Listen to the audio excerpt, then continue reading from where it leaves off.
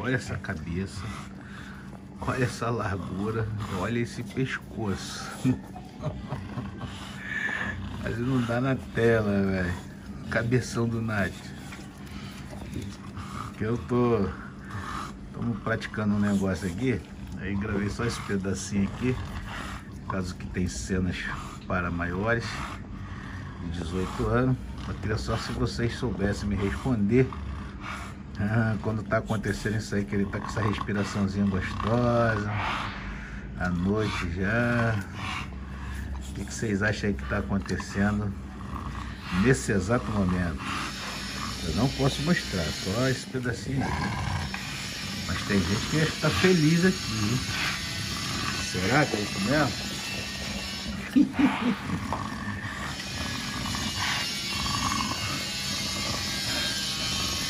Pescocinho do malandro. Aí, comente aí se vocês sabem o que tá rolando aqui. Duvido. Galera, olha isso. Olha o tamanhozinho dessa praguinha.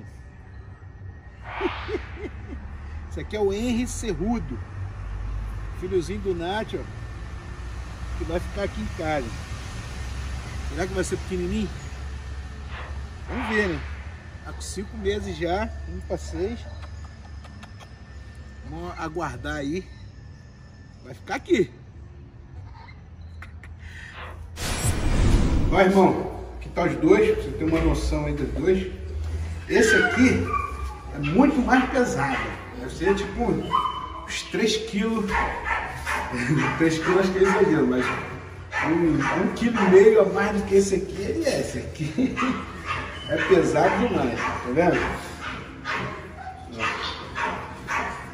Eu, particularmente, acho esse mais bonito, né? Mas mesmo que eu goste do corpo, tá vendo? Do focinho menor, mais abdogado. Mas eu acho esse daqui muito mais cachorro. E esse chocolate dele escuro, eu gosto mais, que eu chamava chocodark. Eita, tá querendo cair não, né? Peraí. Aí, ferrou. Agora, eu vou cortar aí, porque eu já não tô mais... o braço cansa segurar os dois, estão pesados demais mesmo, tá bom? Então esses dois aí que eu tenho agora. Arzinho condicionado. Já estamos aqui na doutora Isabela. Ó. Outro patamar. Vanzinha climatizada, a Lulu tá ali, ó. Olha o sol que tá lá fora.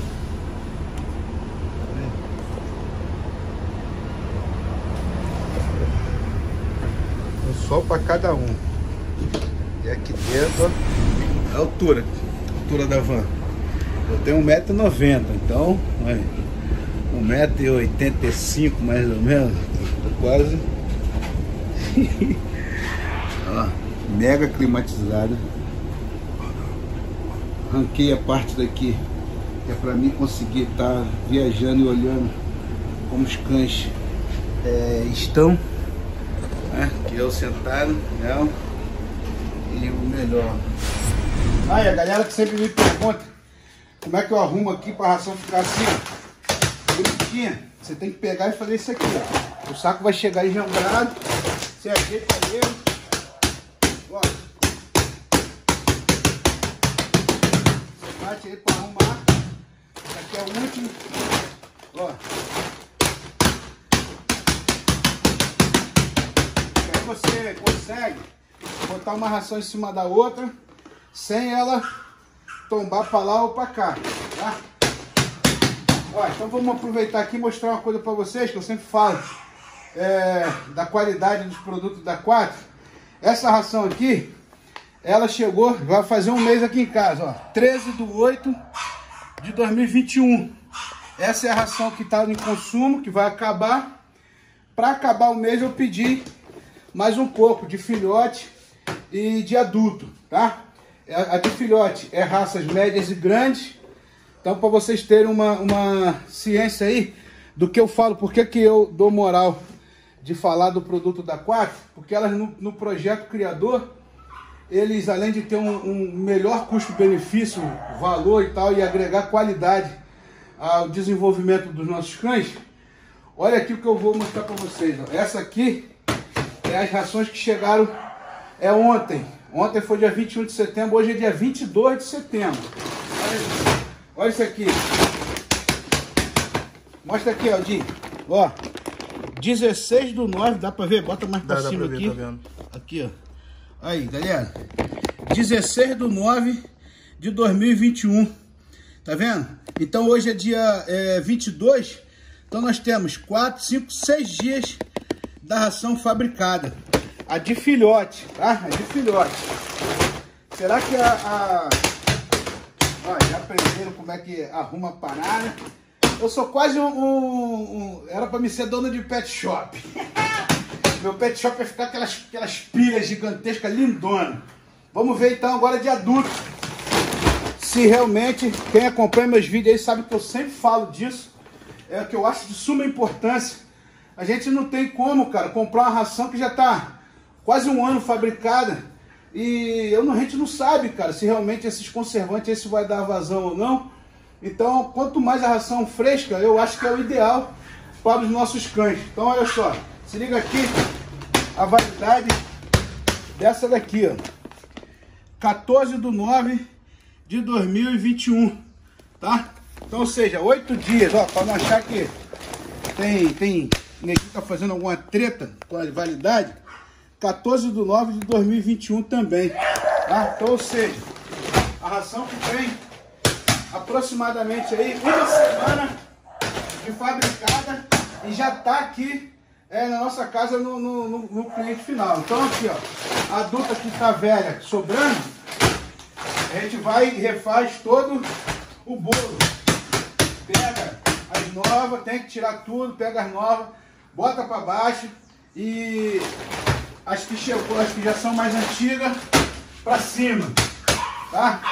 Ó, vamos ver como é que estava a validade dessa aqui, Raudinho.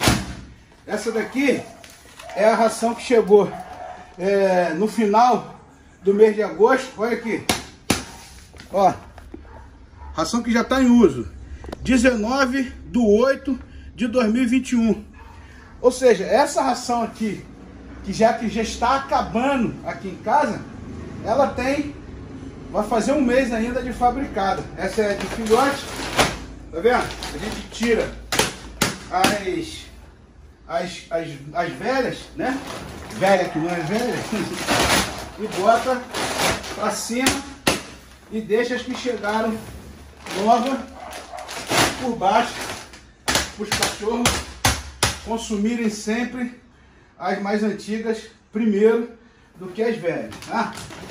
Aqui é raças pequenas. Raças pequenas eu sempre compro menor quantidade, porque eu tenho menos cães, os espíritos alemão comem muito pouco, tá? Essa aqui que eu vou tirar aqui é a dermato. Excelente ração, ó.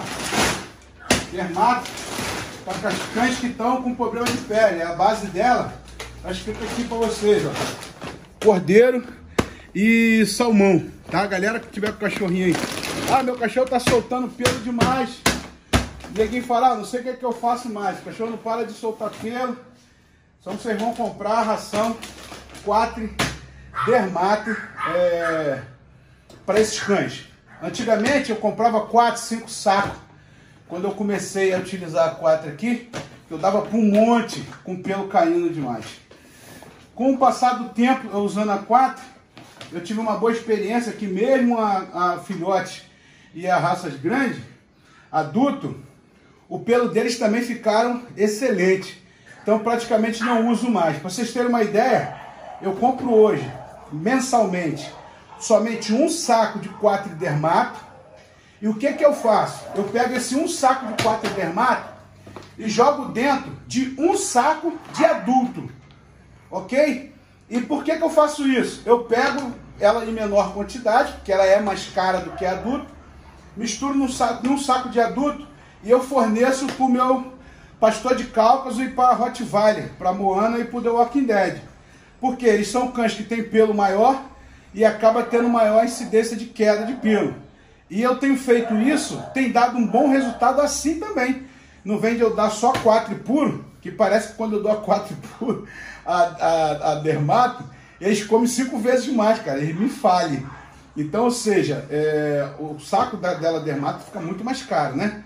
Então, como eles não estão com problema de pele, até mesmo por uma questão de manutenção, eu também fiz essa mistura e deu muito certo. Um saco de 4 dermato com um saco de 4 adulto. Boto, mexo, bato bem elas e forneço no pote deles. Tem dado também um bom resultado. Eles diminuíram queda de pelo, tá os dois com pelo muito lindo e saudável, graças a Deus. Valeu, negado? Essa é a dica que eu queria dar para vocês hoje aí. Valeu? Vambora! I don't care.